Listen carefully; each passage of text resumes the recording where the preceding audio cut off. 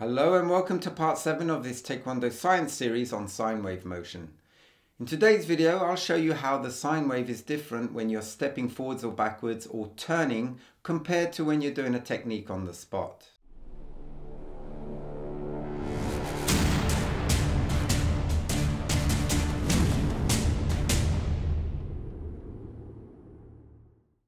In the last few videos I showed you how you go into a neutral position at the end of stage 1 of your sine wave motion. When you're doing a technique on the spot, you don't stay in that neutral position for long, because as soon as you get there you start raising the body and wind up for the technique, which is stage 2. But when you're stepping or turning, you tend to stay in that neutral position for longer, because when you're stepping your legs need to cross over, and when you're turning you need to finish the pivoting before you move into stage 2. For example, if you're stepping forward in walking stance, you bring your rear foot forward and your body goes forward. Now, when your center of mass is above your balancing foot, you'll be in a balanced position.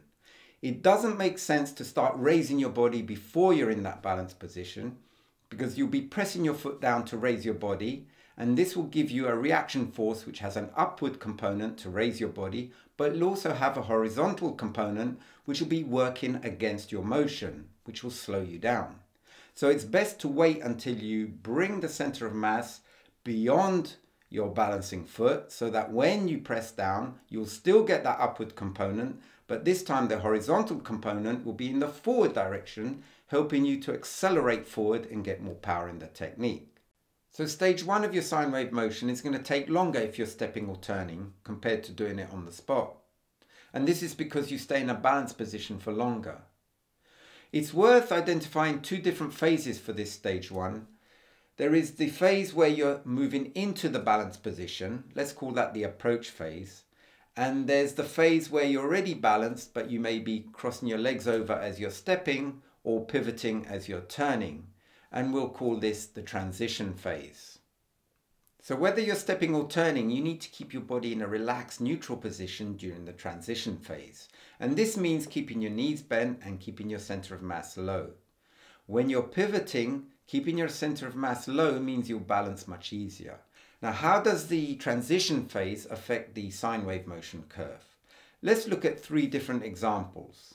In the first example, going from walking stance to L stance on the spot, like the 21st movement in Untitled. And in the second example, going from walking stance to L stance while moving forward, like the 9th movement in Untitled. And in the third example, going from walking stance to L stance whilst turning, like the 11th movement in Untitled. For example 1, I've already shown you the sine wave motion curve in the previous video. There is no transition phase because as you bring your front leg back to a balanced position, you're already in a position to go straight into stage 2 without delay. In example 2, the approach phase takes you to a balanced position, but if you raise your body too early during the approach phase, then you'll have to stop raising it during the transition phase and then raise it again for stage 2. This means your sine wave motion no longer looks flowing, it looks like you're dropping twice. Actually, many people do a motion like this, where they go up, down, up, down. To avoid this, you need to stay low for longer during the approach stage and then start raising it slightly during the transition phase.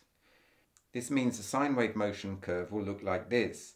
You can see that the curve is now much more smooth and flowing, and it blends well with stage 2. Example 3 is going to be the same as example 2, although the amount of time you spend during the transition phase depends on the angle you turn. Obviously a 90-degree turn will take less time than a 180-degree turn. Although a 180-degree turn doesn't quite take twice as long as a 90-degree turn, because the bigger the angle, the swifter you should pivot. Well, I hope this video clarified a few things for you, but I wouldn't be surprised if it raised more questions than it did answer them. So if you do have any questions, feel free to ask them in the comment section and I'll do my best to answer them. Although it's much easier for me to explain it in a video rather than in written text. So in this series, eventually I'll cover so many points, probably your questions will get answered in the end anyway. Now in the next video, I'll explain a little bit more about the approach phase and the transition phase for different stances, because I only showed you for the example of going from walking stance to L stance, and there are some differences with different stances. So I hope you join me for that, and I'll see you next time. Goodbye.